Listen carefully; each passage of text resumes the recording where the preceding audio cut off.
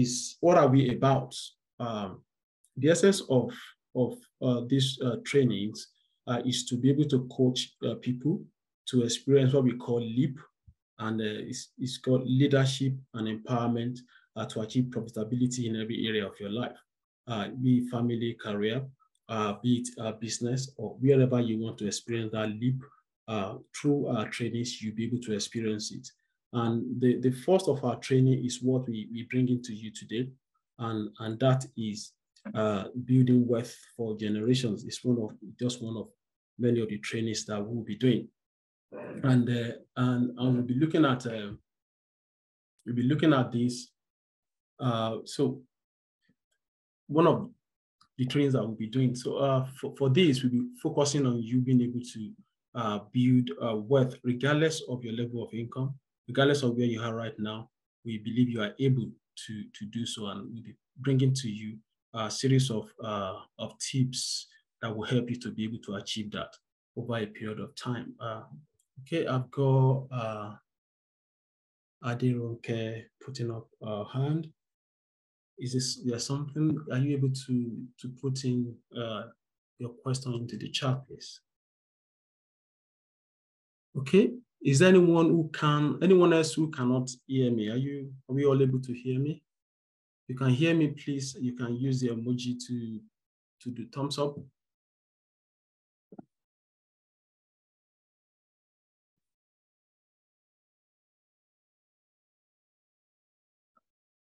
Can you all hear me?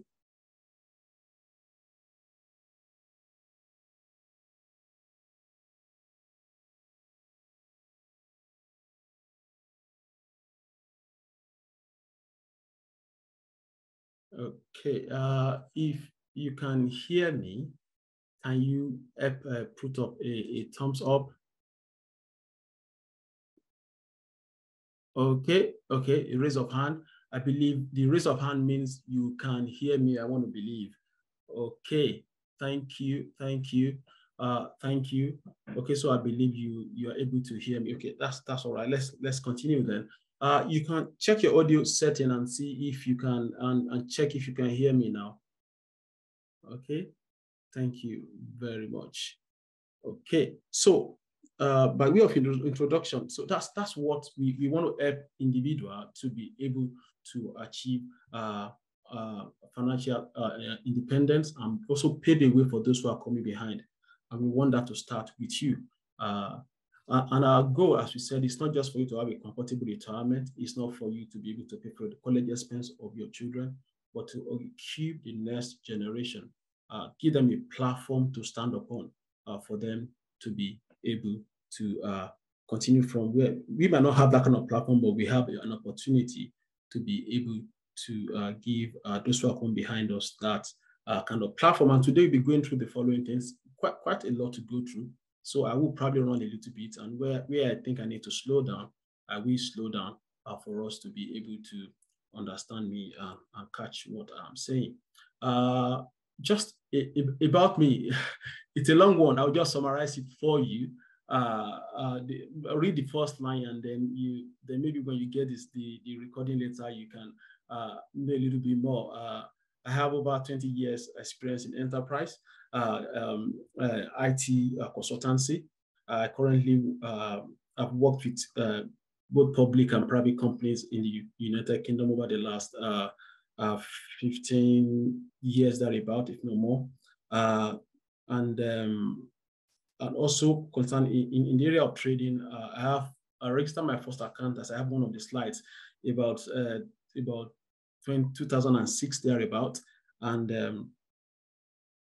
I've started different companies, IT companies, fashion retail companies, arts retail companies, and a lot of other platforms. I have an MSc in business strategy, leadership, and change, and I have a corporate certification as a Scrum Master in business analysis and the rest of them. And I'm also, by the grace of God, a member of RCCG, where I have a title, I will say, as an assistant pastor. No. Okay, so what's the motivation? The motivation is is that I always thought the making money from the stock market is for big people, people who really, really have a lot of money to invest. But later through education, and I was able to understand that anybody can actually put money in. And you can actually put in as little as £100 into the market and start making some money from it. And when I discovered this and I started it uh, from as little as £100, and over the years, I've seen great results. And I thought I shouldn't keep this to myself alone. That I should share this wisdom. I thought, like you have in the last line, I wish I'd known this over the last 10 years. I think I would have gone further than I am right now with my portfolio. And here is a screenshot of when I first opened my first trading account. That was in September 2006. And before moving to the UK in 2008, about 2 years, then we were going to cyber cafe to trade. And it was tough because the internet would just go up while doing so. But coming to the UK, I continued in trading. But later, I discovered the difference between trading and investing. And that's what I'll be showing us today. Because I've moved on from trading into actually becoming an investor, becoming a shareholder, earning dividend across tens and tens of companies across the world. And I believe you can do the same. It doesn't take so much to do it. It just takes somebody showing you a few things and you are able to do that. I want to believe I've got 2 hands raised up. Are they legacy hands or are they, do you have questions? Okay, if not, okay, thank you very much. So, so what is generational wealth? And this is when you are able to accumulate assets that you're able to pass on to people who are coming behind you, either to children, to grandchildren, to great-grandchildren. And we have families on the screen who have done that over the years. And the Wharton family is one of them, the Laurier, the Mars family, the Duke of Westminster is a family that you've been able to pass on wealth to generations. And the other families who are not that prominent. If you still go to Forbes list of billionaires today, the Walmart family, you still have like 6 or 7 of them within the top 150 billionaires in the world. And that's what a lot of people have learned to do. And it's not rocket science to do so. And what they end up having is to have a family office where they provide financial advice for everybody within the generations of that family. And that's something you want to aim to do at the end of the day. And so everything they want to know about their finances, there's an office where they all go to. They have that and they manage their portfolios for them. And there's, it's more like a third party managing it for the family, but it's still owned by the family. And that's how they sustain wealth through their generations. Why don't people, and I want you to contribute here, why don't people do this? Why don't we do this? Why didn't I do it? Maybe it was lack of knowledge, as you can see on the board. We don't kind of do this due to a lot of reasons. And it could be that you think you don't earn enough income. It could be that you have, I'm still paying debt off, so I can't do this. It could be that you think that you have a lot of time in your hand. When I'm 40, 50, I'm going to start. It could be that you lost money in the past and you still don't feel good about doing anything with the market. It could be that, okay, I'm making pension contribution at work and I think that should be enough. If I tell you how much the government state pension is, you will know that it can't take you anywhere. You have like 9,000 per annum from the state pension. Okay, again, you might have workplace pension. That could be a lot more than that. But at the end of the day, you probably could do better also having something parallel to all of those. It could be that, oh, don't worry, the system will take care of myself. My children will get student loan and probably the government will take care of me when I'm older. I think you probably deserve a better life at retirement than what system will be able to provide for you. And so what might be your reason for not starting up to now? Mine was lack of knowledge of what to do. I didn't know what to do. I didn't know this kind of opportunity was available to me. And so I didn't start. If you don't mind, want to put in the chat, you can put a few of those reasons in the chat as we go along. Okay, why a lot of people they don't understand what they're supposed to do. People might have money. I can say I have 5,000 somewhere, I have 10,000 somewhere. I don't even know what to do with it. But today, I think we will be able, by the grace of God, show you a few things that you can do with it. Okay, the next thing is that some people think, don't worry about tomorrow. Tomorrow will worry about itself, because yeah, because some of us who are Christian we say, well, God says the buds of the hair don't sow, and they don't reap, they don't even store anywhere, but God provides for them. So all these things, just leave tomorrow to God to take care of. But there's something that we also need to know, that the same that God won't do for you what you can do for yourself. And he said you should go to the ants, learn the way of the ants, and be wise. What do they do during summer? They gather food. They don't need anyone to tell them that they need to gather food. And then when it's time of when it's winter, they gather what they've sown. And so there is also a winter and summer season also for us as human beings. There's a need for us to prepare for such a season, as much as we know that God is our source and is the one who can provide and protect whatever we have. We need to make an effort and prepare for the future. Okay, and why generational wealth? Okay, it's God wants us to have it. God wants us to prosper. And for those who are not of faith, and I know you know that there's a need for you to do that. He also wants us to take responsibility and leadership for whatever we do. There's something there in red that I saw, and my wife saw it on Instagram, and she showed me, and I was like, I'm going to put this on my slide. He said, I am from a poor background, ends at 30. So after that, you are the background. So you should be the one, forming a foundation for people after you.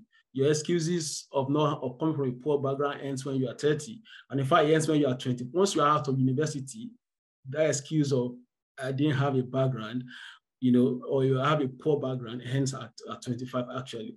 And then you are now meant to, be the background and be able to give other people a pedestal to stand on, a state to stand on. And it's a matter of stewardship. Do you eat all that God gives to you? Do you eat all that comes into your hand? Part of what you receive, part of it is a seed for you. If you're a farmer and all you harvest, you eat it every year, and you don't keep seeds for next planting season, you're probably going to have a problem when planting season comes. So there's a need from everything that comes into your hand. Part of it is a seed. Part of it is a seed. And you be a good man to leave inheritance for your children and children's children. Okay, and we can see the law of harvest which sustains the world. It's a cycle that you don't want to break, of planting, of harvesting, and of planting, and of harvesting. Okay. And we also have here that we have a lot of people who didn't inherit their wealth, who built it. As we can see, LVMH, Louis Vuitton, Moët Hennessy, the owner. You can see common names that we are familiar with. We hear on a daily basis. The founder of Google, Oracle, Larry Ellison, Jack Ma of Alibaba, of Bill Gates, and Steve Ballmer of Microsoft, and popular Elon Musk of SpaceX, Tesla, and then of a new one. It started like this week, X.AI. That's a new company it just started, and then we can see here how can you become a millionaire.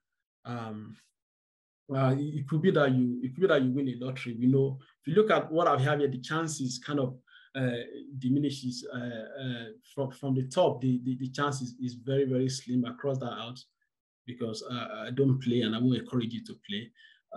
And then you have inheritance or gifts. You could be an executive or a multinational, and you've been given a lot of shares, like the CEO of Microsoft and of Google and the rest of them. They are millionaires.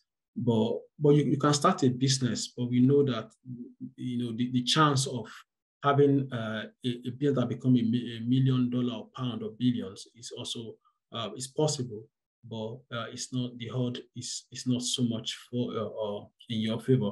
And then you could become good at what you do, which I think is something every one of us can achieve. can become very good at what you do, and then your money can work for you.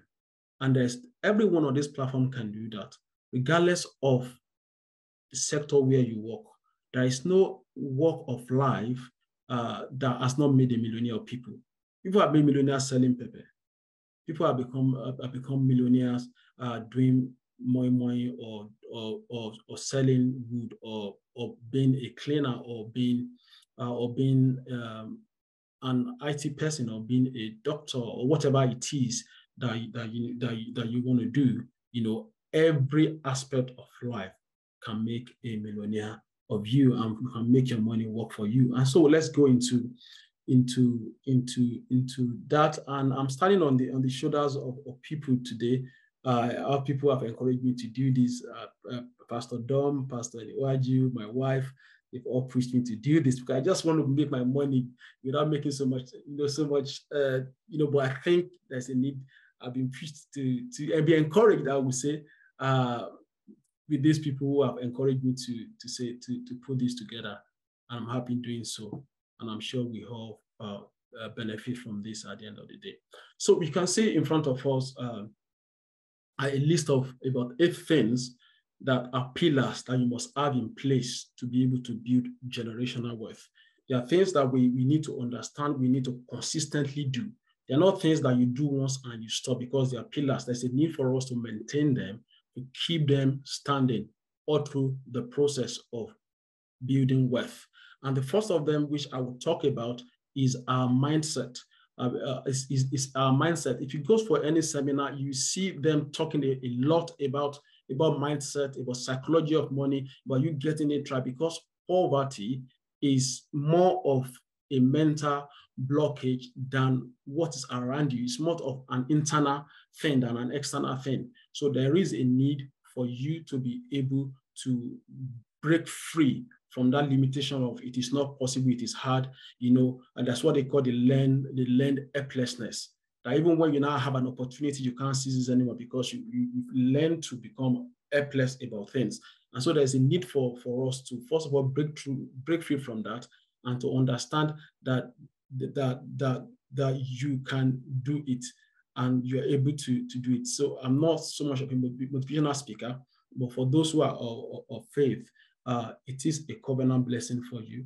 And then to leave an inheritance for the next generation, it is something that God has empowered us all to do. And then you also trust. Some people call it having an hunch, but I'll call it divine direction in whatever you do.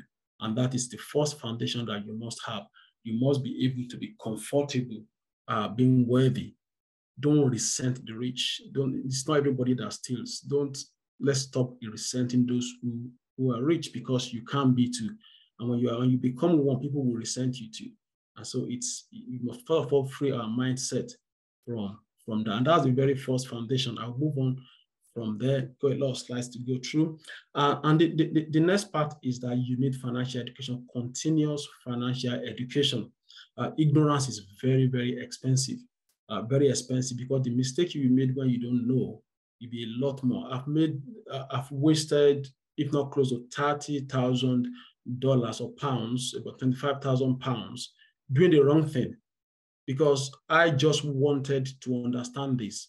And I spent so much money trading when I'm supposed to be investing.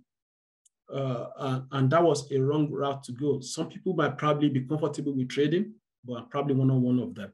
I've wasted a lot, when I say a lot, and a lot of money, either borrowed money, credit card money, all of that, to trade, and just until I understood that there is a better way.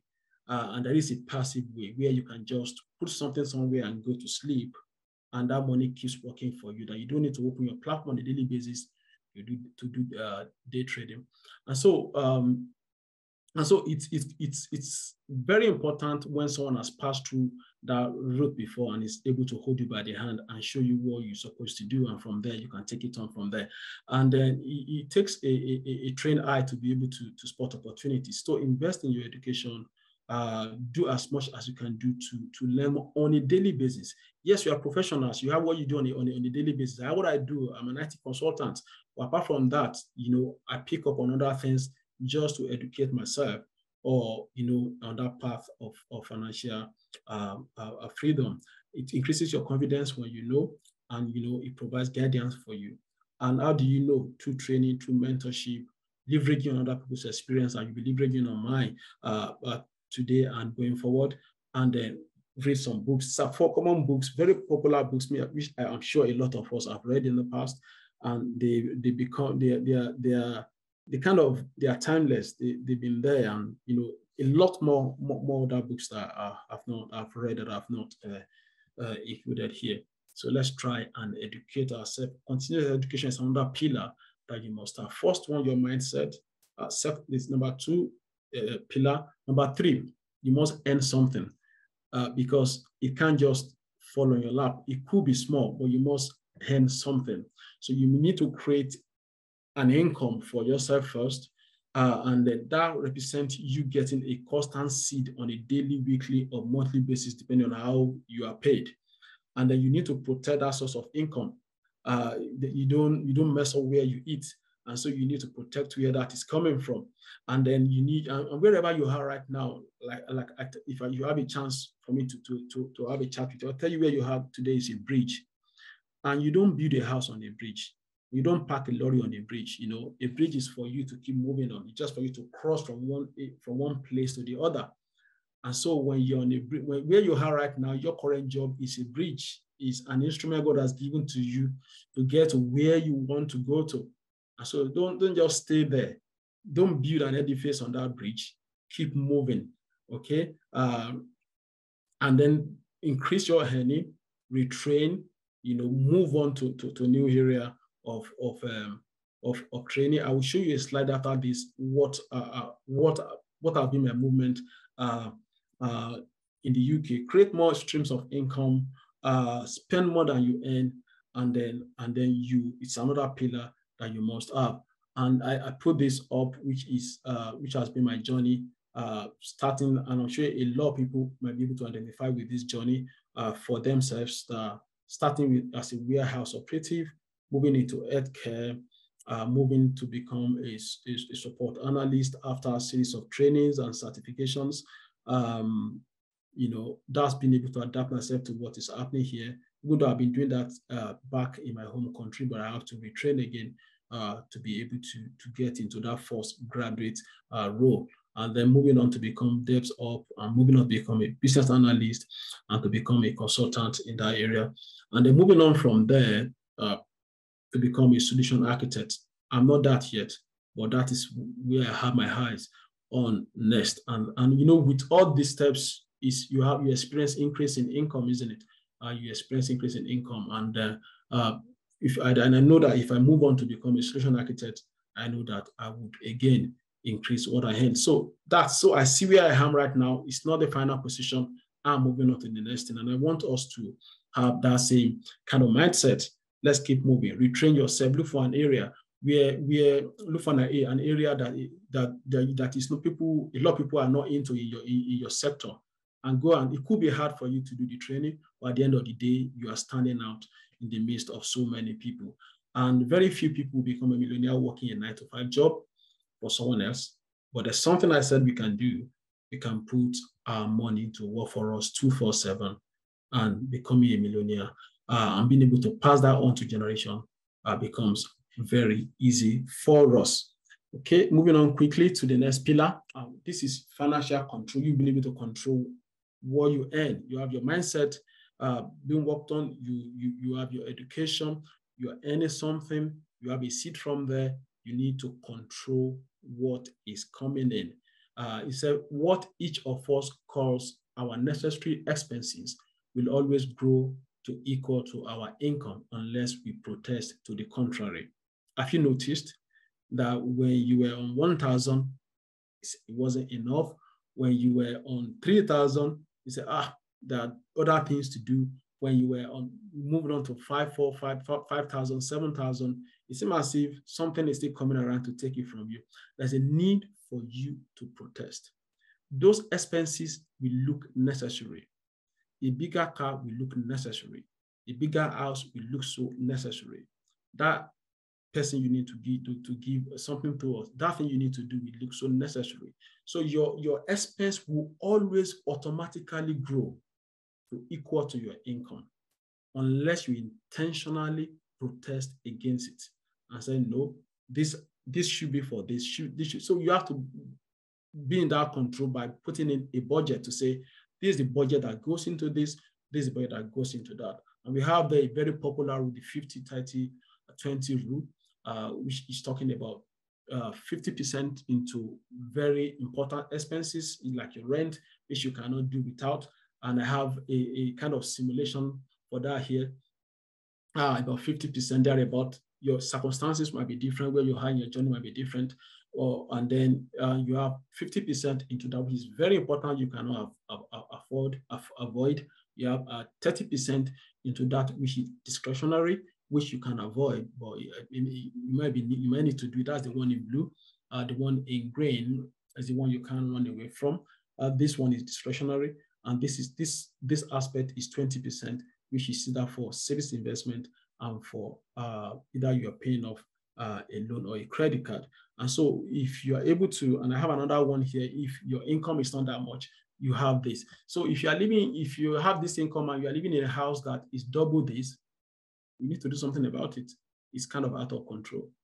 That's the 50-30-20 rule that you need to subject so meaning that this by all means must always come out of your income, regardless of what it is. It could be 50 pounds. It could be 25 pounds. But from that habit, what you are trying to do is to train yourself. If you don't train yourself to do that, when your income doubles, your expense will automatically double.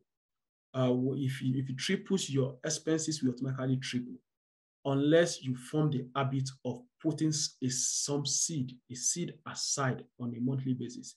If it is 10 pounds, put 10 pounds. You can say it's nothing, but you are forming an habit that once you now earn more, it's be difficult for you to break that habit. And if that is one thing that you take out of this training, I think it's worth it. Let's form that mindset of knowing that something is for you to keep, and it's a seed that you must not eat, so that you can plant and have an harvest tomorrow. Okay, and then the next pillar in building wealth is investment. Is you actually putting to use that which you have put aside. It's you planting that which you have put aside. A single seed can become a forest if well managed. So that means you need to automate your savings. You need to put investment into either paper investment, either real estate, or either into starting or buying a business, and avoiding personal debts. Those are ways for you to be. Those are the next pillar, where you continuously put the seed from your income into. And we'll get into showing you a practical. We'll get into showing a few things very soon. Just running through this. So next we have, and the next pillar is that of wealth preservation. And you don't want to have it all today and tomorrow you back to zero. You know, I'm not your typical YouTuber. I followed one during the pandemic, and this guy put all his I thought he was a smart guy, so I listened to him until towards the end of 2021, and he put all his money into a single stock, and he lost it, and that stock dropped 45%. And he lost it, and I just looked at him and I shook my head out. So there's a need for you to be able to understand risk management, very, very important, and then being able to diversify your portfolio. You do that based on sector, you do that based on geographical location, and based on a lot of factors, even based on age. That's the way you diversify based on how old you are. And then there's a need for you to constantly balance your portfolio, so that when a sector is affected, it doesn't wipe away whatever you have been able to accumulate. And then there's a risk that goes with age also. And there's a need to get a tax advice, so the government doesn't use the back door to come and take away what you have worked for. And that's just the meaning of you taking a risk. So the seventh pillar is succession planning. And these are things we also need to know. How do we transfer this? How do you form trust? How do you form shareholding? How do you form a family office? How do you prepare will?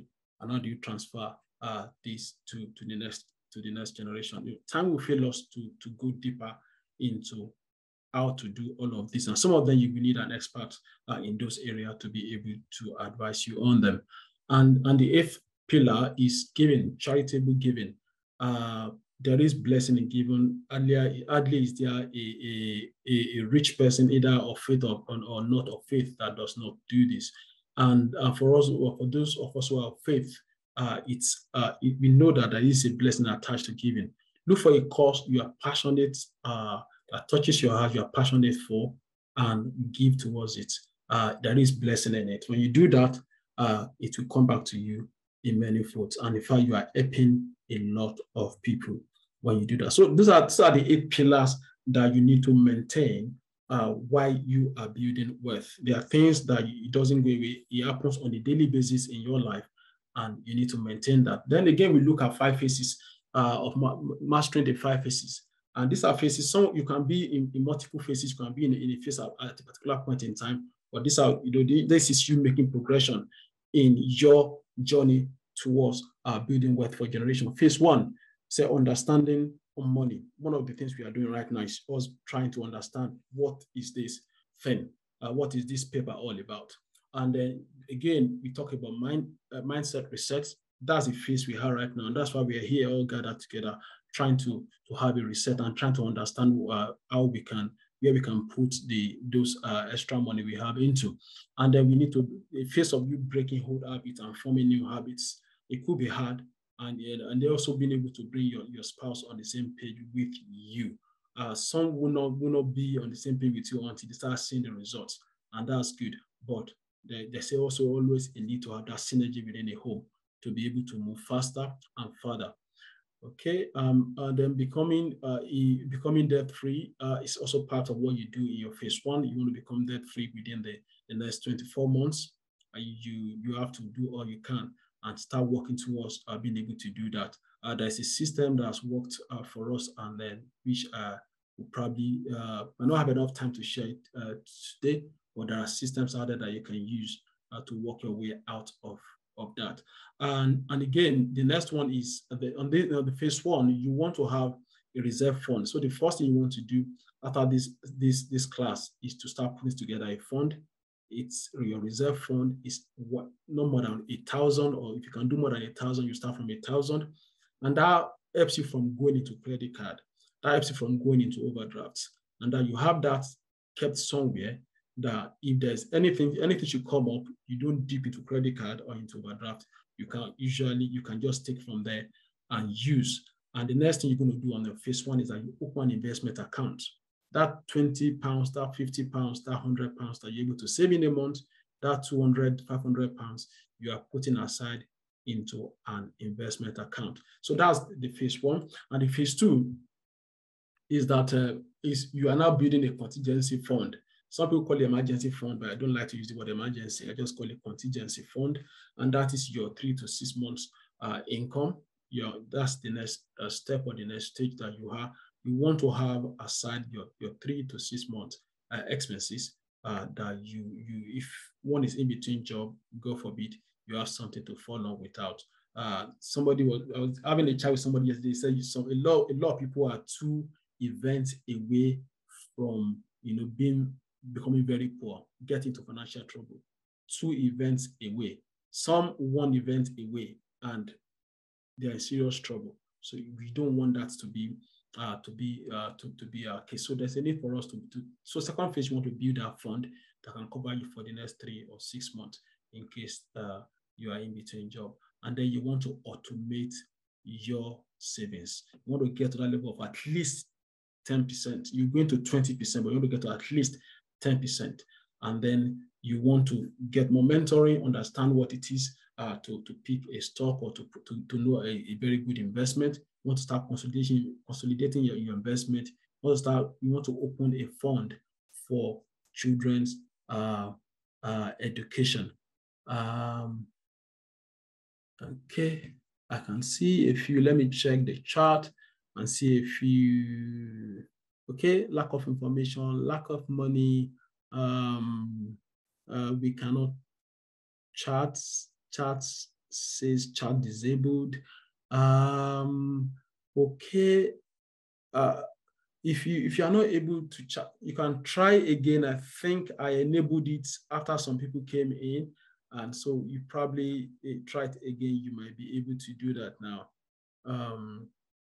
Some still can't do it. Maybe if you log in and log out and log in again, you might be able to chat because I enabled it after some people have joined.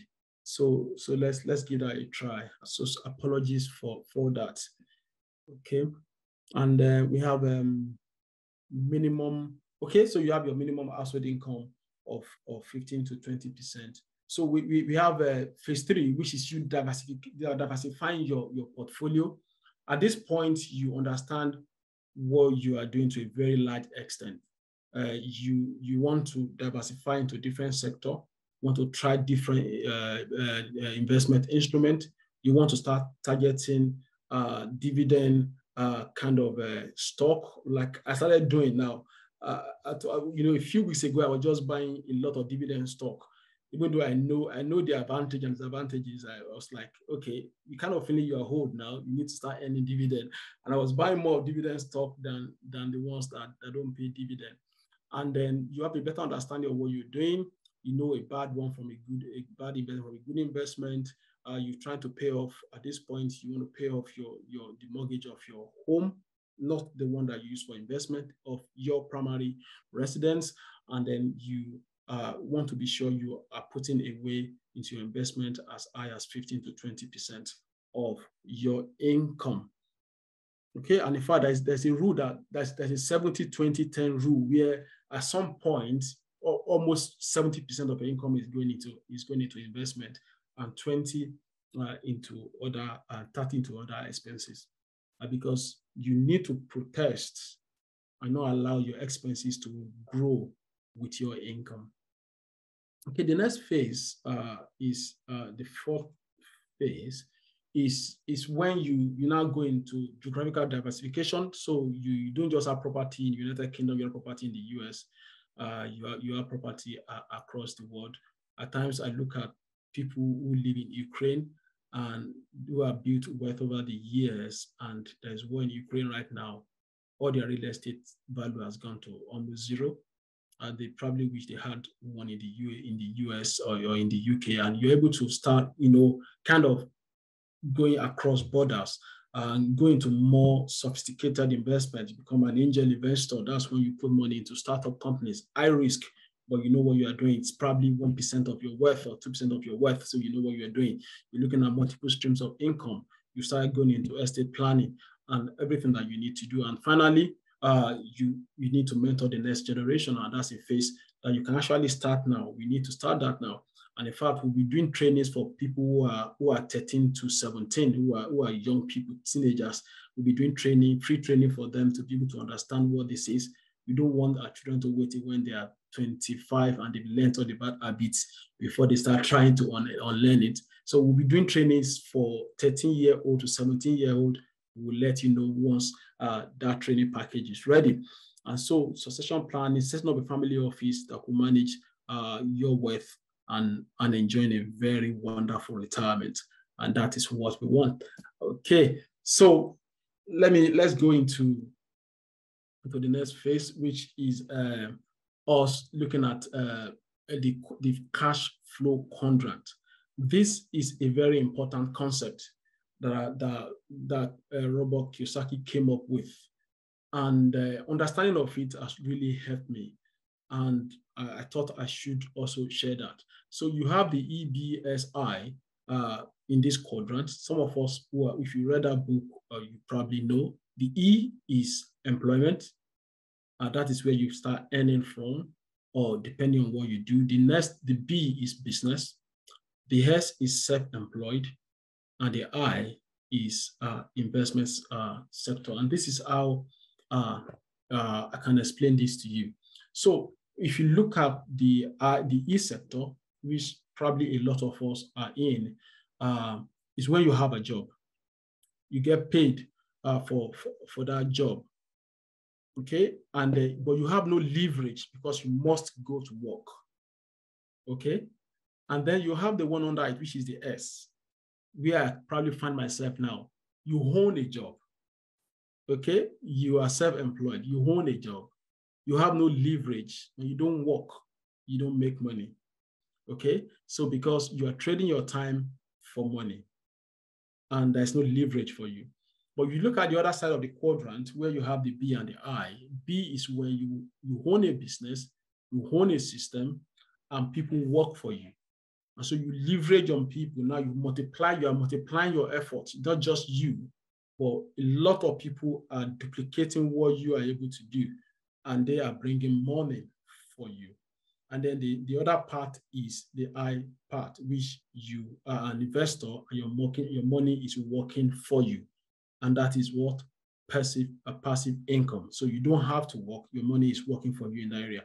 And the good thing is that you can be in the E quadrant, and then you are putting your money into the I quadrant, or you are putting your money into the B quadrant. So even though you are still in the E quadrant, and eventually you want to move into either the S and then move into the B while you are still maintaining the I. And if you remain here for a very long time, you make sure you are doing this and you are doing this.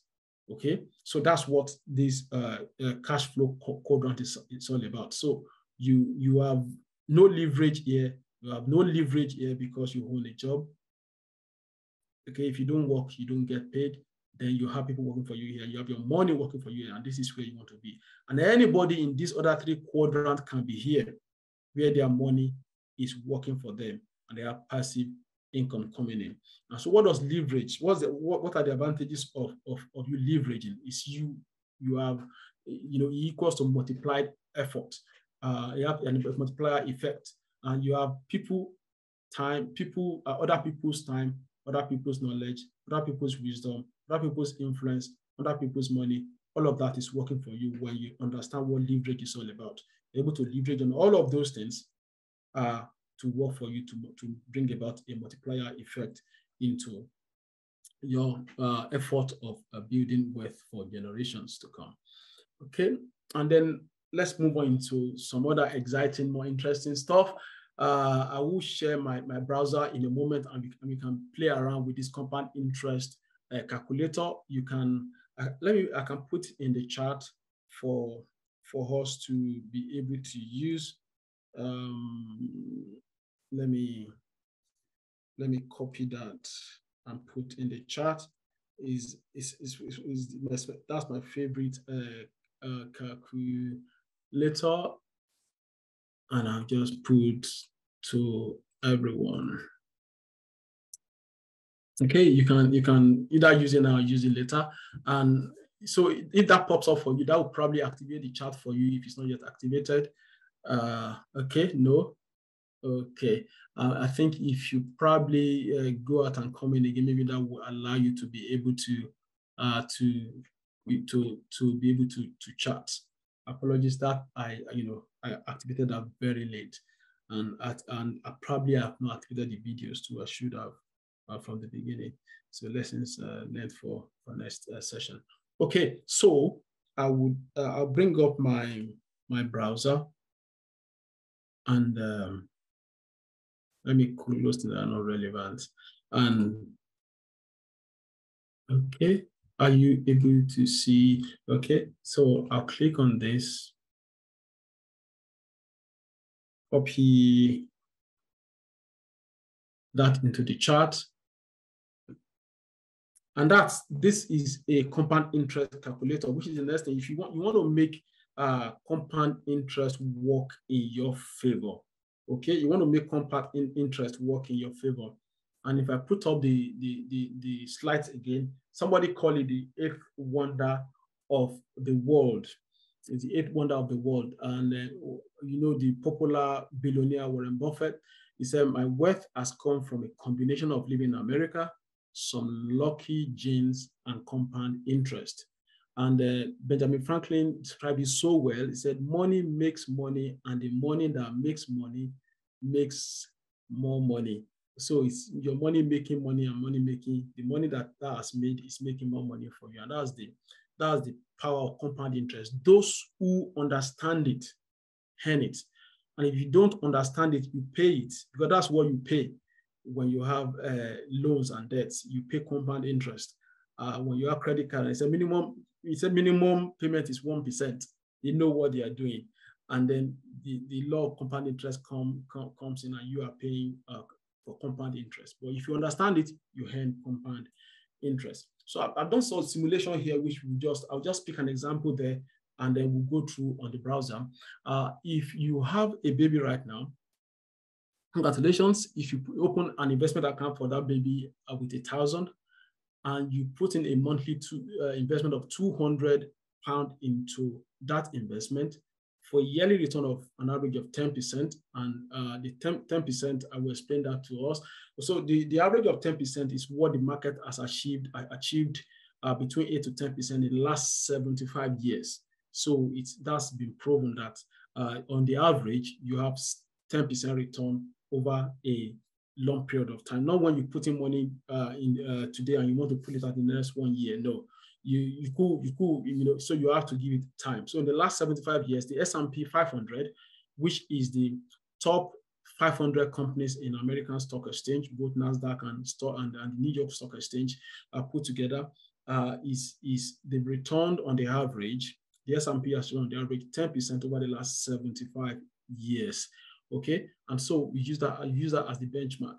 So for a period of 18 years, that child on his or her way to the university will have 126,000 in that account. And what do? It means that child will not need a student loan, and that child can actually become a landlord from year one and can house and can have tenants. Some of its mates as tenants in its university city, where you can buy a small a 2-bed or a 3-bed apartment for the child. And from year one in the college, they have a part of their own. They don't have student loan debt, and they're collecting rent from their mates. And so that's what ideally what you want to achieve. And that will be 200.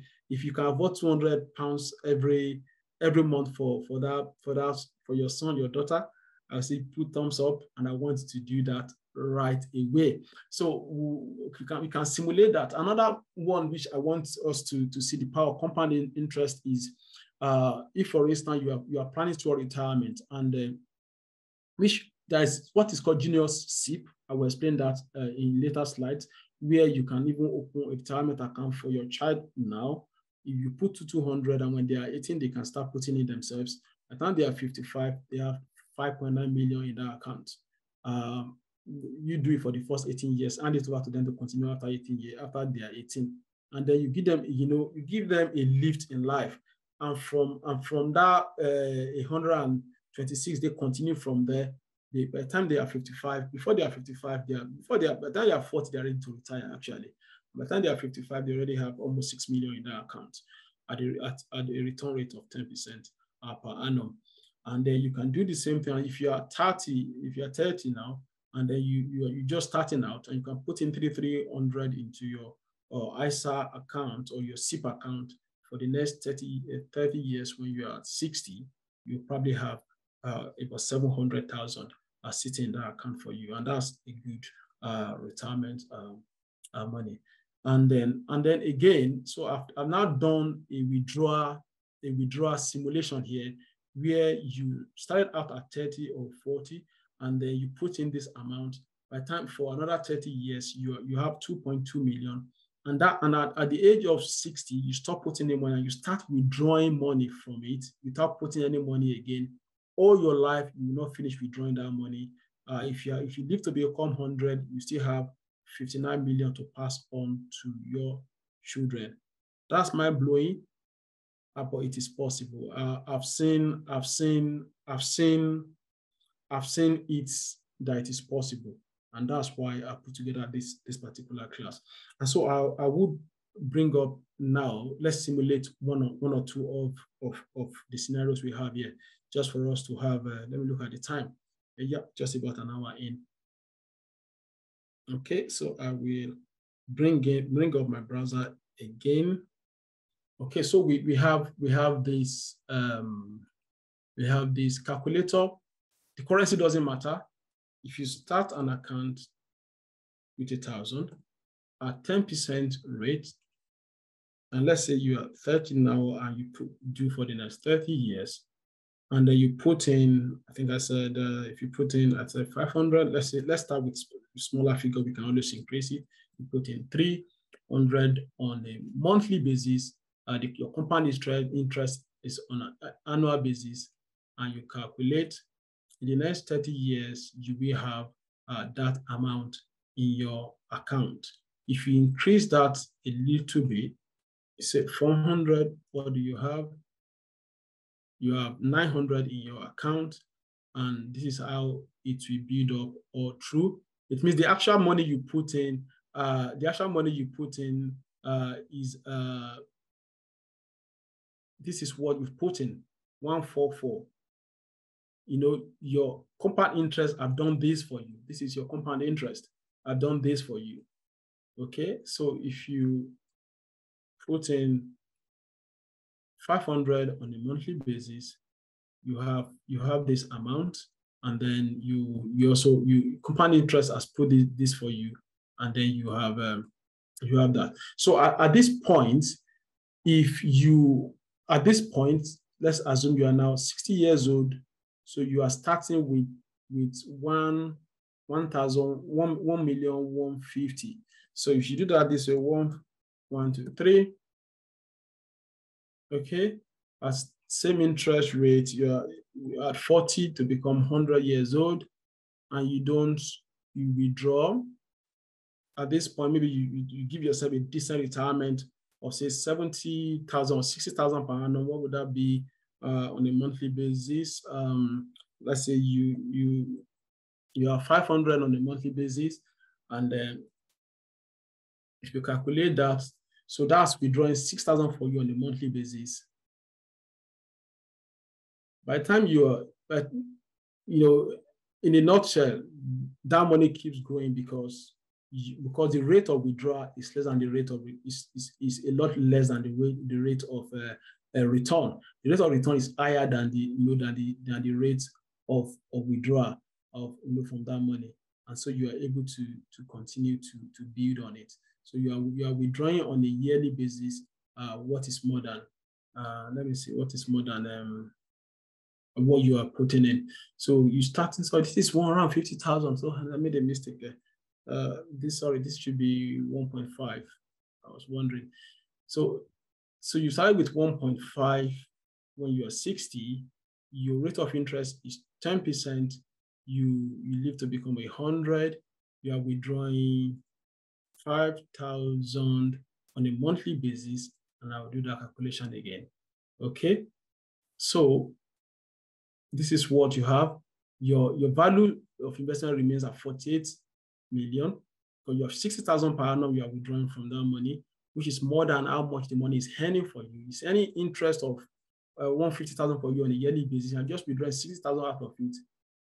All through, you still have 48,000 to pass on to the next generation from the account. And this is very much possible by the time you are 60. And this is something you want to work towards, that even when no matter how much you withdraw, you're just spending part of your interest from that money. And in fact, there's some fixed deposits with that kind of money that will earn you up to 10%. Even if you don't want to take the risk of the stock market, you can put that money into a fixed savings, that a targeted savings that gives up to 8%, 10%. You might be able to achieve withdrawing this, just spending interest all through your retirement, and that money will keep growing. So let's move on. So that's not just an example of what is possible when you allow compound interest to work in your favor instead of it working against you. Okay, so I'll go back to that slide. And then, so I've also put here some simulations of those two links at the top. I'll also put them in the chat, and then they can simulate for you what the actual return in the stock market with some of the shares I've listed here. the actual return over the years. So I'm going to put these two links also in the chat. You can open any one of them. You can open any of the two. And this is just to show us what is possible and what people are experiencing. And I would say what I have experienced. I'm not, like I said, I'm not your average YouTuber that, just they behave like CNN. They tell you what has happened. Please don't follow CNN for financial advice, because they are newscasters. They tell you what has made headline. It's not what it's not what they don't tell you how to prepare for you to be part of that headline. But they tell you when it has happened. So let me just show us that, and then we simulate using those two links. Simulate a few of them. So if you put 2,000 in Apple over the last 10 years, in that account, you put it today and you close that platform, you close and you walk away, you throw away your phone, and you should come back 10 years. This year, you open that phone, that account, you meet 28,000 pounds in that account. How many of us can afford 2,000 10 years ago? Now, how many of us bought Apple phone last about 10 years ago? Now, don't signify. I'm probably as guilty as you are. Okay. So same thing with Nike. If you look at Nike, if you put in 2,000 in Nike 10 years ago, today you have this. So you have an annual return on Apple of 30%, and you have an annual return of 40% on Nike. If you had put that money into Microsoft 10 years ago, you have 22,000 in your account right now, as an average of 27% per annum. If you remember that we did our compound interest based on 10%, you can see actual return from the market for some months. But again, you can't get it all right. There are some things you will buy that won't be as good as this.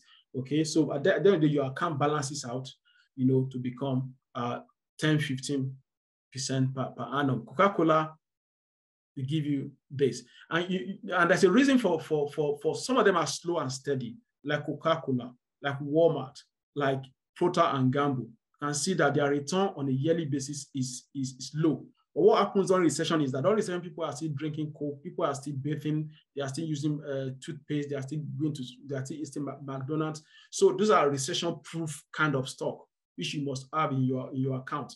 They are slow, they are steady, they are not like Microsoft or Apple, because nobody, the other things are discretionary. You don't buy a new phone when you are hungry, but you still have to eat when you're hungry. So McDonald's will still do well during a recession, but some other stuff might not do so well. You might probably cancel your Netflix subscription during a very hard time, but you still have to use cream or use toothpaste. Okay, and so that's why those ones are like that. Then you look at Facebook, you probably have an account. It will have given you a 26% return per annum over the last 10 years. Adobe, the popular PDF company, they do a lot of other things. Google or Netflix will have given you 24,000. Tesla, which is popular, we love the car when we see it, will have given you 61,000 in your account if you put 2,000. If you live, in fact, not up to 10 years, because they went public not too long ago. So you probably will have a 61,000 in your account by now for putting in 2,000. For those who know this, Intuitive Surgical, 22,000 per annum on the average. NVIDIA, I call some of them old money, some of them new money.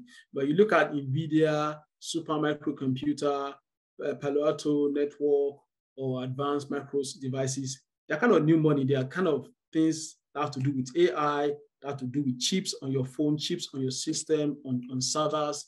They have to do with, with the new things, cybersecurity, and the rest of them. They're kind of new kind of companies, and they've been there for decades, but they are steady, they are stabilized, they are stabilized, and then they bring in income regardless. So let's just play around with a few. They call them ticker. These are tickers, especially for American companies. These are tickers. You can just play around with a few of them, and you can see for yourself what we're talking about here. So I would minimize that, and I will bring up. I will copy one of one of those links, and let's override this one. This is how that looks like. And so the ticker for Apple is APPL.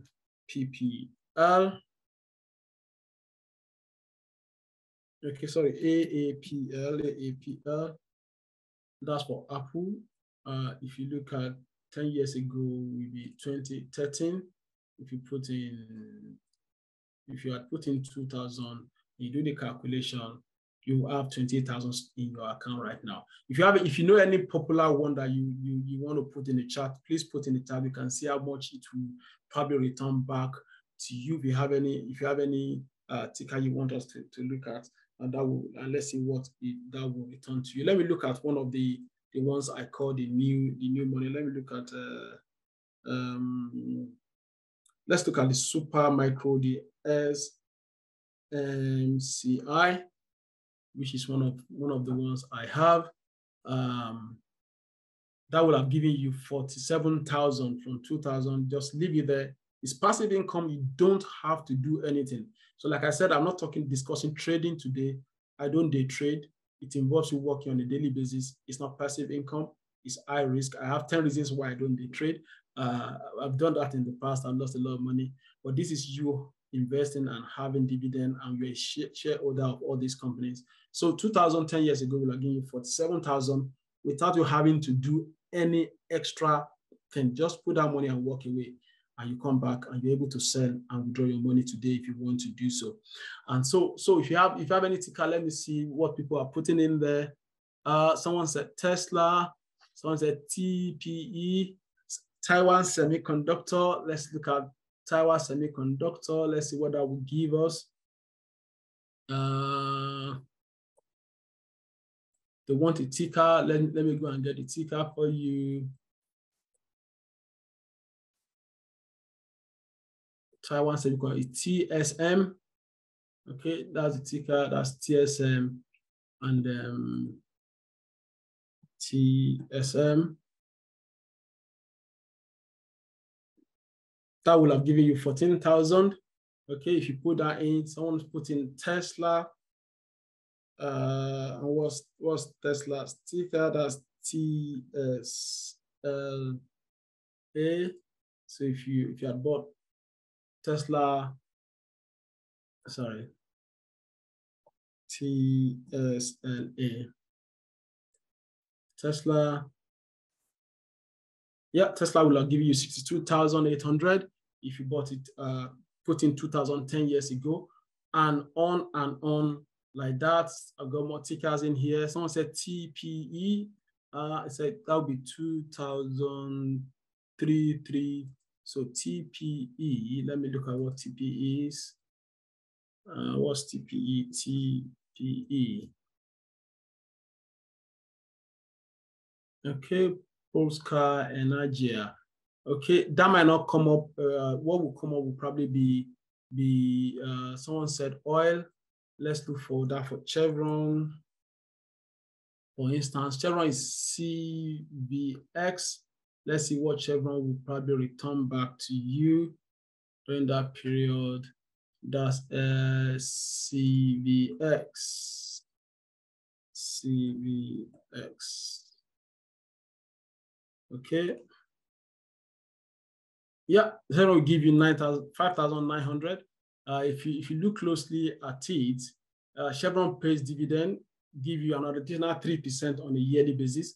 If you look at some of the new ones, they might not pay you dividend. So that's another thing you have to look at the stability and how big the company is. So over the years, if you look at that chart for Chevron, over the years, you've seen the way it has grown over the years and pays 3% dividend or whatever you put in on a yearly basis.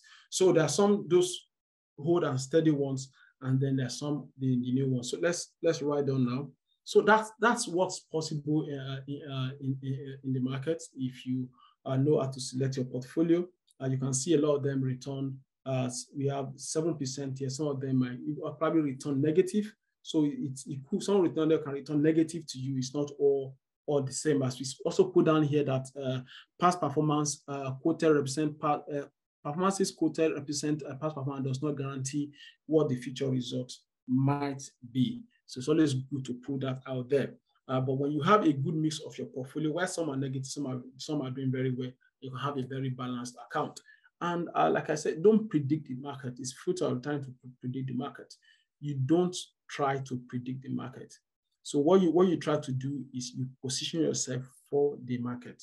So if you look at the last 13 years, look at 2010, the market, S&P returns 14%, 2011 is 10%, come down to 2020 when 2018 was negative in the market.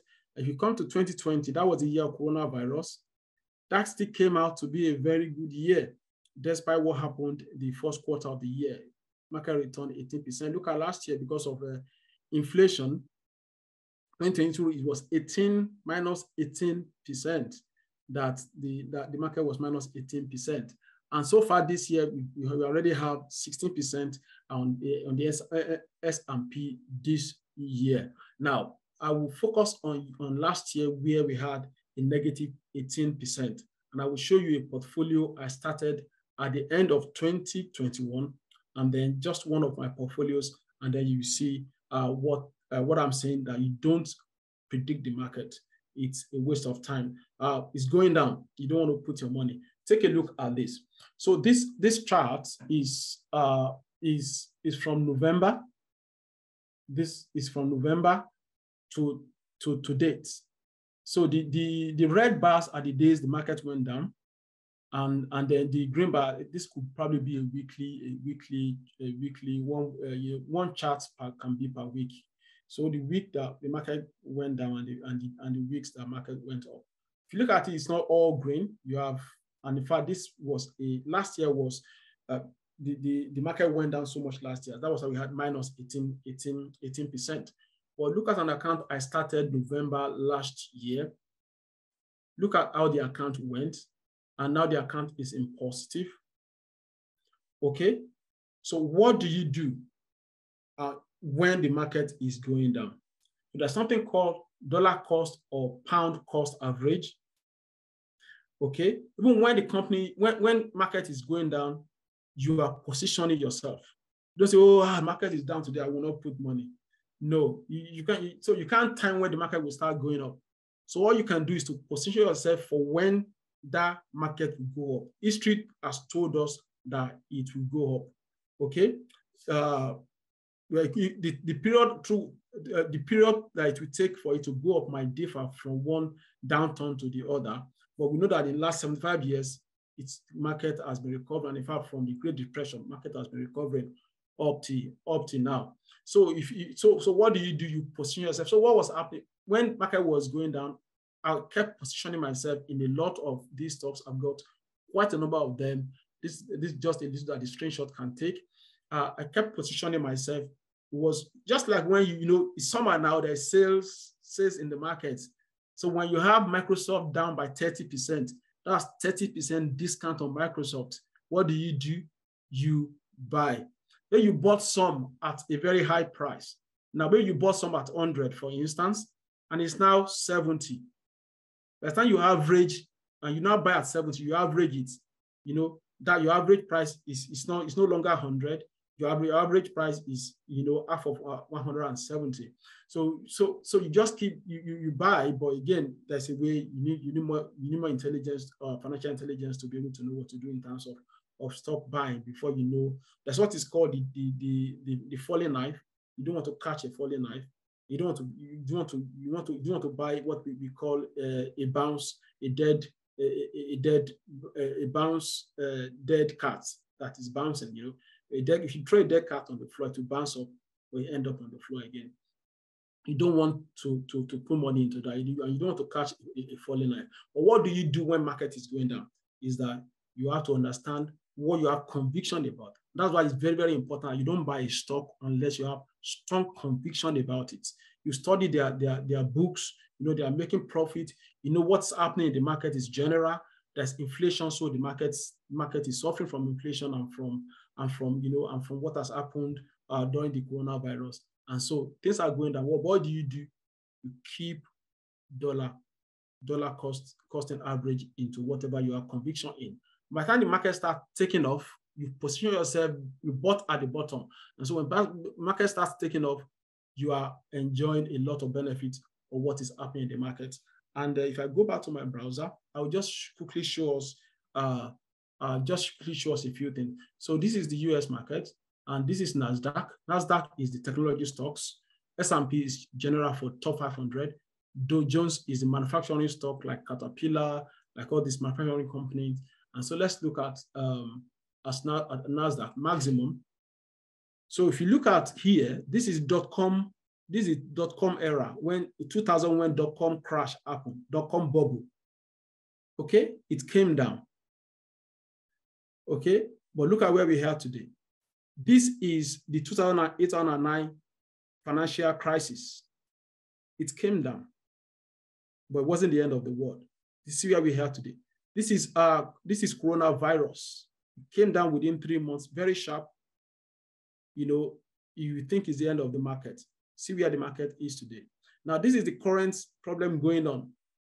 Inflation is come down, okay, but the market is recovering. And in fact, worse than inflation, impact has been worse than coronavirus on the market. It was sharp. There was a V-shaped recovery. This has been the inflation still going on, but we can see that inflation is easing. Market is picking up again. Probably in the next 5 years, it'll probably be somewhere here. So what am I saying? Don't be afraid of red down days. Don't be afraid of, don't say, no, just what you need to do is to keep your cool. Which are the things that I'm hoping that we'll be learning from this. And so the market recovers from what has happened in the past. If you look at Dow Jones, if you look at the same, probably have the same pattern. If you look at S&P 500, Max, it probably give you the same pattern. And this is free. If you go to Google Finance, you can always have this chart view. Okay, so let's move on from there. Okay, going back to the slide. And my aim is for you to be able to do this yourself, for you to have that confidence, open an account, put in some, and because if you look at this account, that's what is called fractional shares, which I will explain to us as we go on. You can put in as little as $10 into a particular share. Okay, so exploring investment instruments. Okay, let's move. So if you want to go and have a cup of water or a tea, you can please do.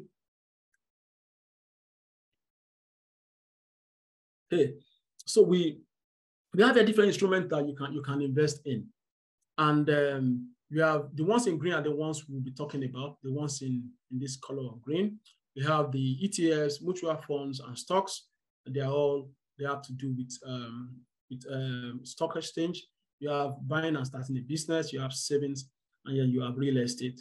The rest are also instruments you can use. Some people buy gold bars and they keep them. Some trade in commodities. Some do option trading. Some do the paper, the treasury bills, treasury notes, bonds, and then I don't do bond because I think I'm not old. I'm not that old.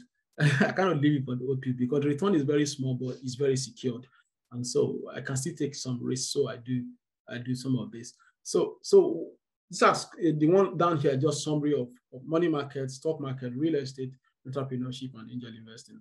And that's you investing in your companies. So now I'll go to what applies to us in the UK. If you are not living in the UK, you probably want to find what applies to your area. So stock exchange, that's the market in which securities are being sold and being bought. So these are some of these securities. There's a market for it where people buy and sell them.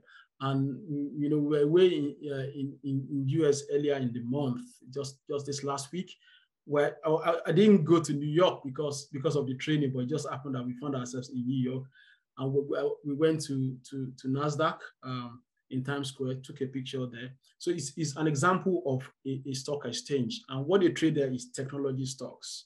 the likes of the likes of Google and the rest of them. So we have in UK, you have the London Stock Exchange, you have the New York Stock Exchange, you have NASDAQ, and in France it's called the CAC, DAX, and Nickel in Japan. They have their name that you call those stock exchange where you buy and sell commodities. Investment. So you now have the investment platforms. These are tools. These are apps that help you to easily buy and sell shares in company. There are quite a number of them. I use 2 of them, and I will give you the name of the ones that I use. I compare the prices, and I think the price of the one I chose at that time.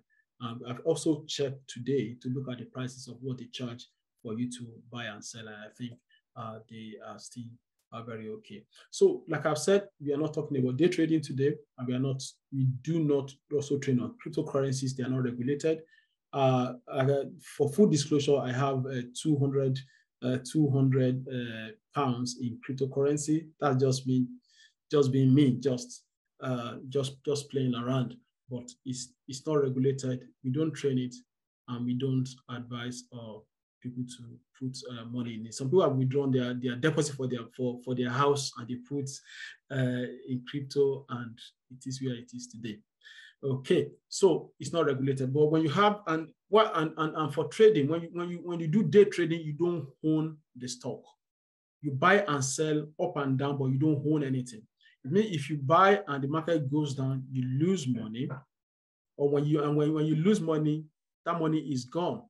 But if I should buy Microsoft today, Microsoft should go down, I will remain a shareholder in Microsoft. If it should come back in the next 2, 3, or 4 years, then I will still make a profit because I have a shareholder. So even when it's down, I'm still getting dividend. And so that is why investing and trading are 2 different things. Okay.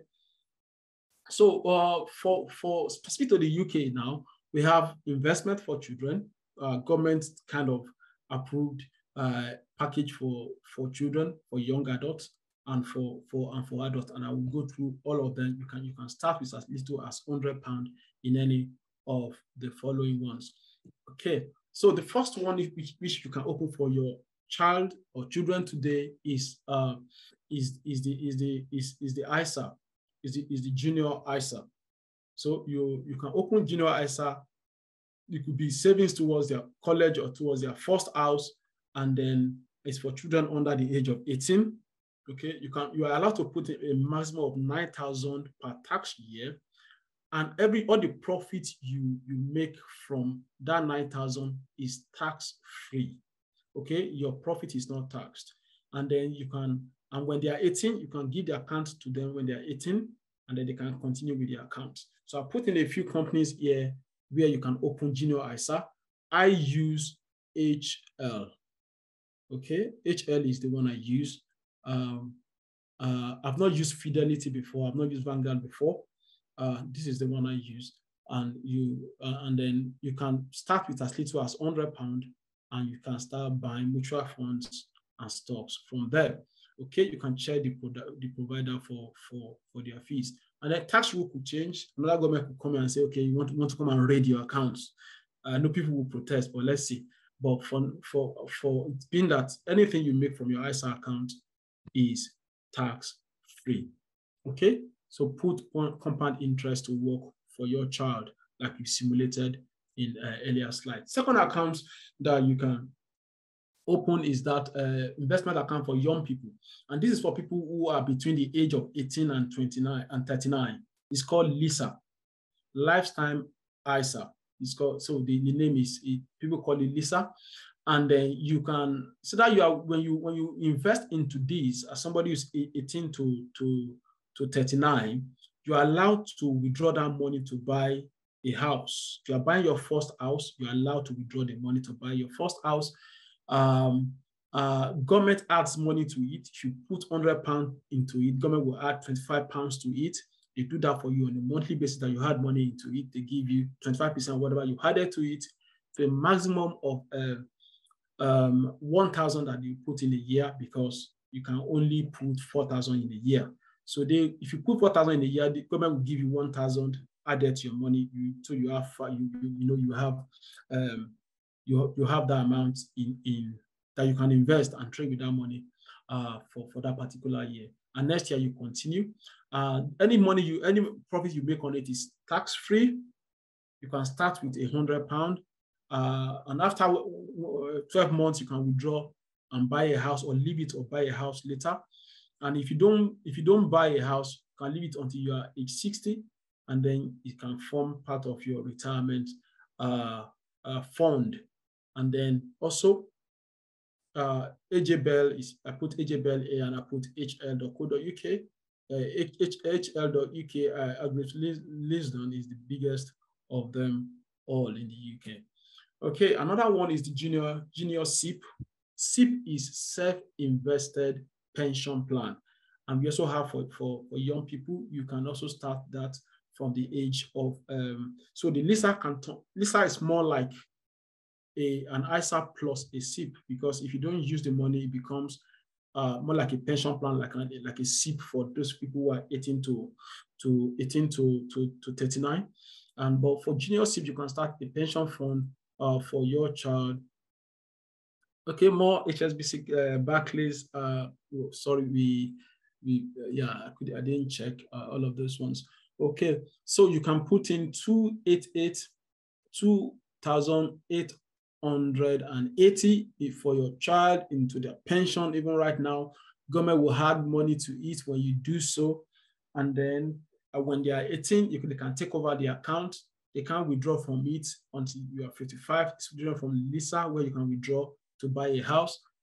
This one is a pension. The rules of other pension rules apply to it. And you know, UK's pension rule is the most, UK tax rule is the most complex around the world, but they can't withdraw until they are 55. At 5, you can withdraw lump sum of 25% of your account without paying any tax on it when you are 55. You can also start with as little as £100 today. So start thinking about mind that child and try and open one of these accounts for them. And so the next one is ISA.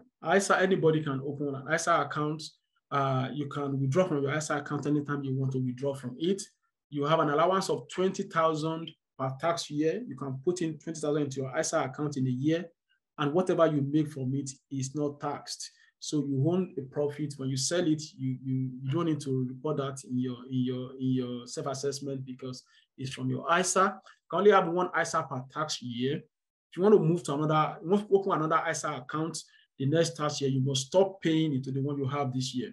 So, and then you have another one, you pay into that one for the next, that's from April 6 to April 5, which is, I think, is the tax year for the UK. You can put money into that. If you want to stop putting money into it or move to another one, you can do that, but you can't pay into 2 ISA accounts in a year. In a tax year, it must be one. And for that also, it's tax-free. So you can split your ISA allowance between share and stock. You can put some, if you want to do cash ISA, you can put some in cash ISA, some in shares. However, some in innovative financing. You financing some the real estate and the rest of it. And so that's the ISA accounts. I will advise every adult. I would suggest. Let me use the word suggest. Every adult on this platform to have an ISA account, and to also have the next one I'm going to talk about, which is SIP account. The ISA account, a SIP account for the children. They have the junior SIP. They have the junior. They have the junior ISA. They have the LISA, and they have the junior SIP. And for adults, we have the ISA, and then we have the SIP. SIP is your self-investment pension fund, which you can run alongside your workplace pension. And you can put in up to 60,000 per tax year. And I think they've removed the limit of 1 million before your total pension can be more than $1 billion. I think that has been removed now. And then you can withdraw. And this, when you put in money, government puts money into it also for you. As you put money, government puts in 25% of whatever you put into it, because the money has been taxed. It's just a way of government returning your tax back to you. And if you're an higher taxpayer, you can also go and claim back an additional. So it's government will pay you for 5% of your contribution, 25% if you are not an higher taxpayer. So if you're an higher taxed rate payer, you can, through your accountant, claim more money to make it 45% be returned back to you, and you can put into the SIP account. So as you put money, government will match you with that 25%. You can access that as your retirement when you're 55, withdraw 25% of it cash without you paying tax on it. Okay, so are the instruments available to us in the UK. There are other ones. So we've done this in the evening so that you can take advantage. You can open an account today. I actually want us to take action. This is easy to do.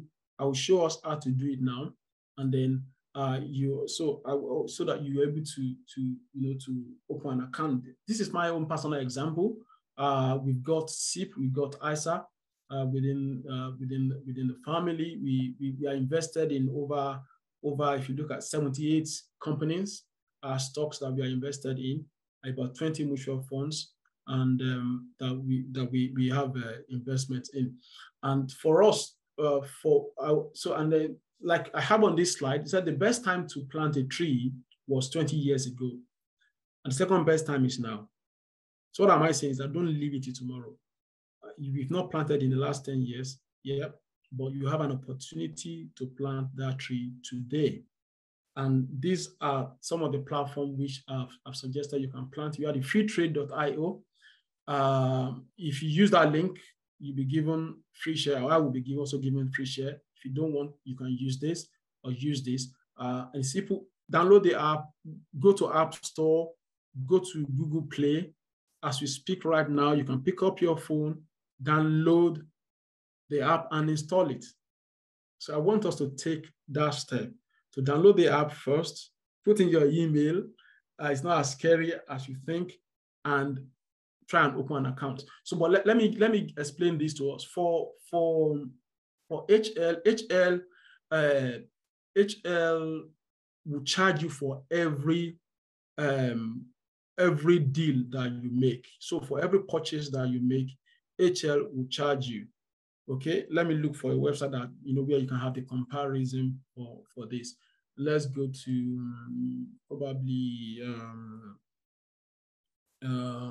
free trade.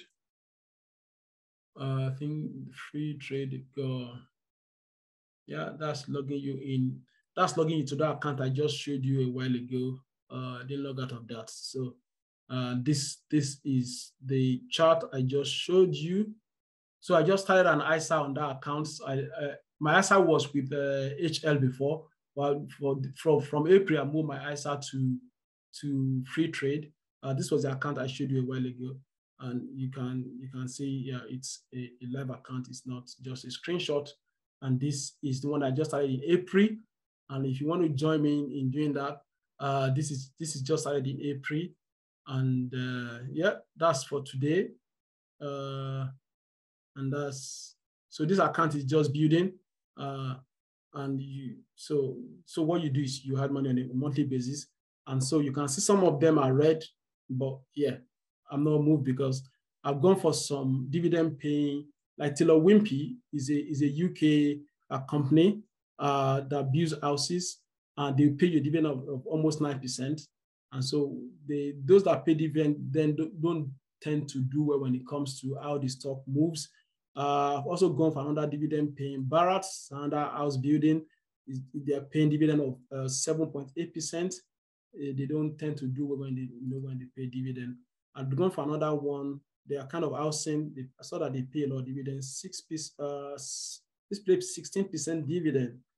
It's a lot. So kind of just bought it. But so I'm just building an account. So if you want to join me building this account, you can start today and we can start building together. But I started putting in some new ones into it. This cybersecurity, this data cloud company. I put in Microsoft. I put in Google. I put in this a furniture company in the US. I started putting this an electrical company in China. Started putting in new. So just building that account in the last 2-3 months. So I was going somewhere. Let me log out on this. I was going to look at the fees for free trade. Or let me just do a Google search. trading platforms in the UK. You got quite a number of them. And if you want to look at the pricing, let me see. So you have Freetrade here.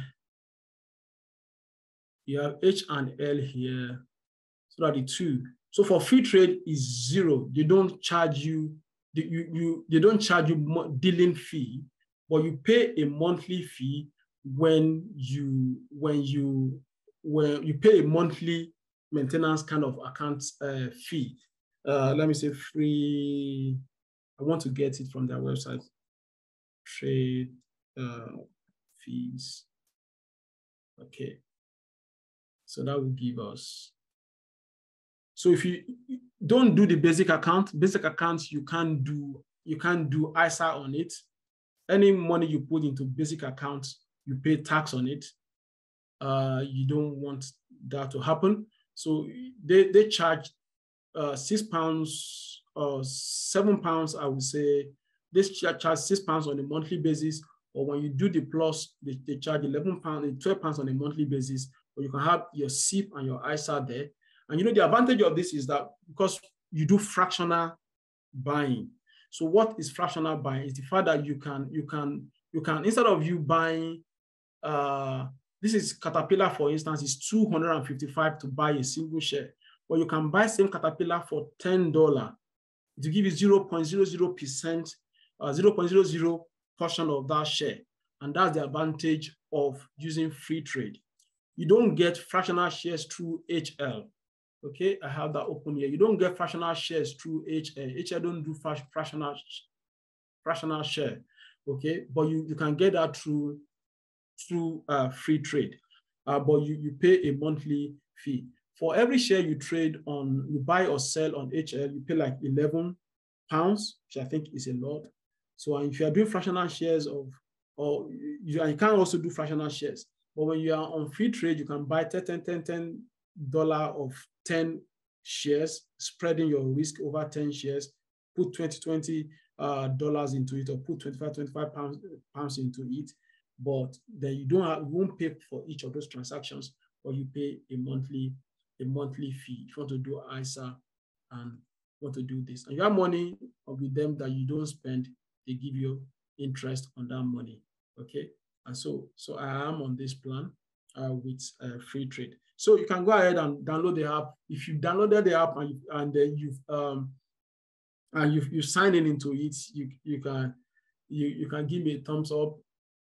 Okay, someone raised their hand. Grace Omoji. I was leaving the questions till when.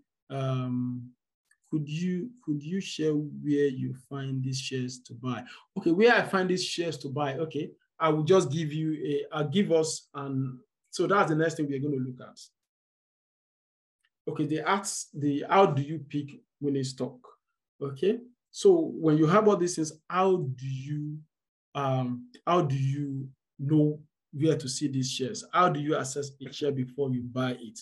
Okay, in the next in the few minutes that we have left. So first of all, another free thing that I want us to do is that if you have a Google account, go to google.com/finance so you can create a watch list. The first thing you do is you create a watch list. You open an account, I believe. If not, you can try, be bold to do that. You need to take action. If you don't put in £25, you won't know what it can become. So I would just encourage that you open an account with any of those two companies. I would say start with Freetrade. If what you are putting is less than 1,000, you're putting less than £100 on a monthly basis, you're putting like £200 on a monthly basis, I would say you can try the Freetrade. Okay. The disadvantage of Freetrade is that they don't have mutual funds. Okay, I will explain what mutual fund is to us. Okay, if you come around to, okay, let's finish this, and I will go into what mutual fund is. Okay, so if you want to put in like £50, £100 on a monthly basis, go for freetrade.io. Okay. So this is Google Finance. Go to Google Finance. You have an MSN or Hotmail account. Go to Hotmail Money. Search for Hotmail Money. Yahoo Finance. Go to if you have Yahoo account, go to Yahoo Finance, and there you create a watch list. And I will show you what a watch list looks like. So I have my watch list on this account. I come around to here. This is a watch list. Okay, this is where you had, so this is the market today now. This is what the market has done today. Okay, some are positive, some are negative. Okay, but you have more positives than negative. And so you have, this is a watch list. You can create, you can add new ones to read. You can create, I have another watch list of things I'm looking at. They all kind of look good today. I have a list of dividend stocks, those that pay good dividends. If you look at this, it pays 7.9%. It's a mining company. It pays, some of them I'm looking at them. If you look at Phoenix Group, they pay 9% in dividend. Okay, so you create a watch list. So if I bring up a browser, if you go there, it'll probably give you a blank page. So if I say Google Finance, Google Finance. Oh, I've logged in here. Let me sign out.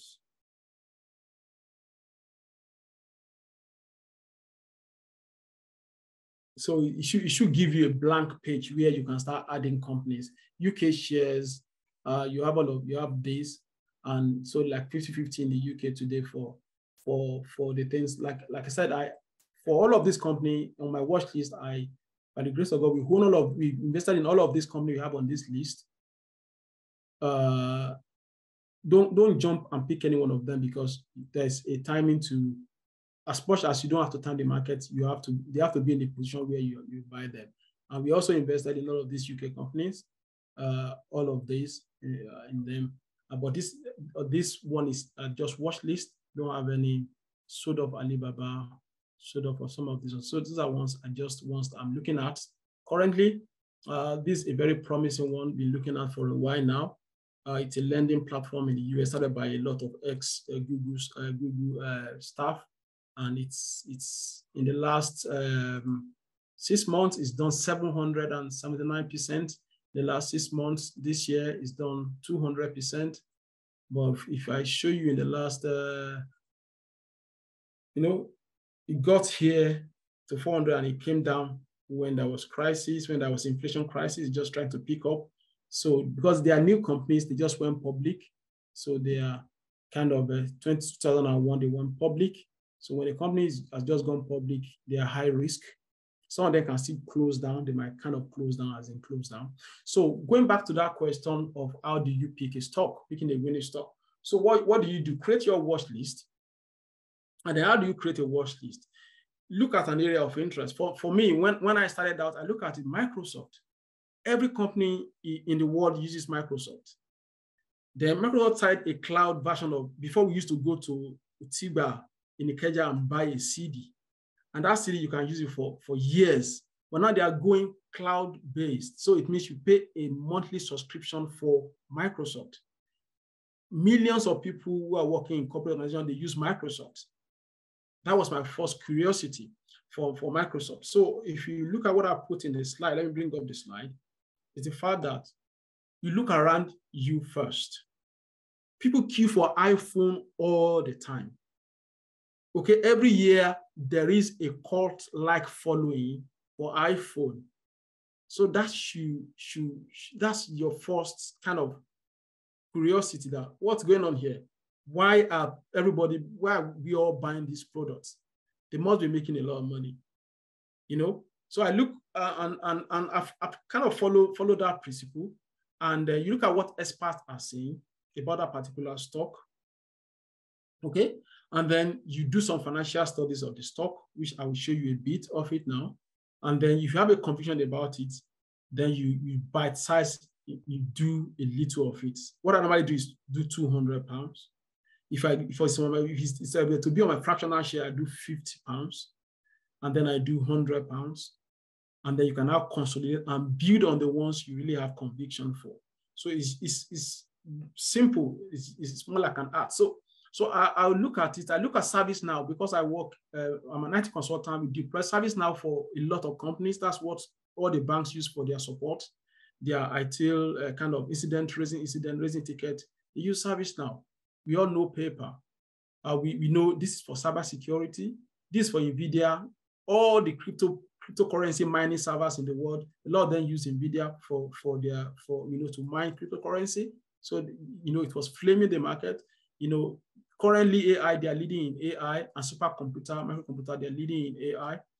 And so that's kind of buzz for the market. We know the good old ones, Pepsi Cola, the good old one like Coca-Cola.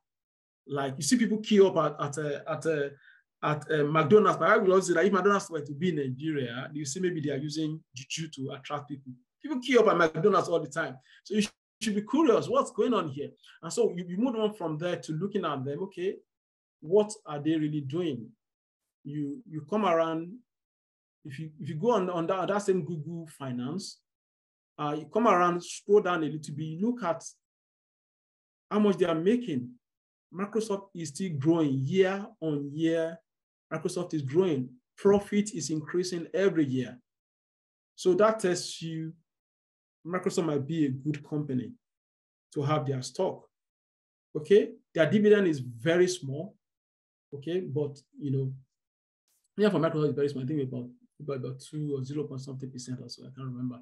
But you can see that they are, year in, year out, they are doing well. Profit is growing. So you can dip deeper into balance sheet. If you can see their balance sheet versus their asset versus liability is looking very good, 300 billion. If you can look at their cash flow, you look at a few of those things, and then you can make a decision that, let me try this out. Okay? And you can make it to say, let me try that out. Okay, so we're running out of time. I've just been reminded. So, and that's how you build your watch list. Okay. And then if you look at the trend in the markets, you look at the trend, you can see how it's going. See, if you see all these things this is going to come down. What do? You don't panic. It came down almost 4.5% here. Look at this, it came down 24%. Okay, if you look at this, due to inflation, it came down 35%. So if you have a conviction that is Microsoft on sale, you rush to the market and you get a piece of Microsoft because you've done your due diligence. That's their dividend is 0.7 in dividend, but because they're high growth rate company, they don't pay. They put their money back into research and development, and that's why they don't pay much dividend. Okay, and you see company paying 7-10%, they don't do much of R&D again. They are just coasting. And so you don't have too much of that in your portfolio. So Microsoft was down 34%. What do? You love it, you buy more of it. And then there's a recovery going on. It's done 39% back to where it was before this issue of what do you call it now? Inflation came into being. Okay, this was coronavirus for Microsoft. It dropped 25%. What do? You don't panic because you've done your due diligence. What made Microsoft came down wasn't Microsoft. It was just the news. Microsoft is still Microsoft. And so from coronavirus, it's no more than 100%. Okay? And so you have that. We have just 10 minutes left for this. And so I'll just go back to this slide and I will run through so I can respect your time. So that's how you choose stock into your watch list. And from there, you start buying what you want to buy into. Bite-sized investment, like I've said, and then you ease into it gradually. And then if it goes down, if you believe in it, when it goes down, you buy a little bit more. If it goes down, you buy a little bit more if you really believe in what you're doing. And then see, any money you will need for the next 2 years, don't put in the stock market. You give yourself 5 years at least for the stock market. If you have a deposit for your house, you want to buy your house next year, don't put in the stock market, please. It's not a get rich quick way of making money. Don't, because anything will happen. It could be down for 1 or 2 years. A coronavirus and the inflation has been around for the last 1 or 2 years. So again, even though you can make money during those periods, but you don't put any money you will need in the next 2-3 years, please don't put in the stock market. Don't try to say you want to double your money. Anything that promises you more than 10 to 15%, any investment that promises more than 10 to 15% per annum, please be wary of it. When you promise more than 50%, I look away the other way, because you have to protect your capital first. That's the first rule. Protect your capital. Okay, there are savings options. Because inflation is going up, savings account is becoming lucrative. You can get 5% of your savings account, but not like what you will get. And if you have short-term money that you will need in a year's time, put it in NS&I. That's if you're going on, if you're saving towards holiday, just leave it in NS&I. You're saving for something you need in the next 1 year, 2 years. You don't want NS&I won't give you, it's a 0% interest, but you have a chance of winning $1 million. And they just distribute the profits randomly to everybody on a yearly basis. It's very secure. It's government backed. You're loaning government money. It's premium. It's called premium bond, and then you can just. And then for real estate, we don't have that time for me to go into real estate today, but it's a good investment you can leverage on. I have an example of an investment of 10,500 years ago that I think I've become $500,000 today. I won't have time to explain that. Then you can go into entrepreneurship where you either buy a business or you build a business from scratch. And we have people who are infopreneurs, and your side hustle is a buzzword today and all of that.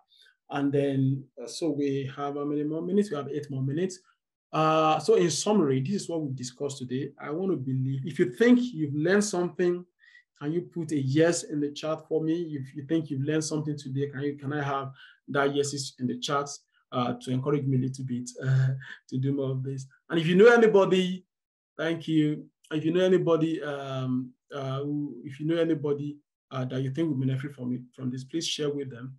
And then from this,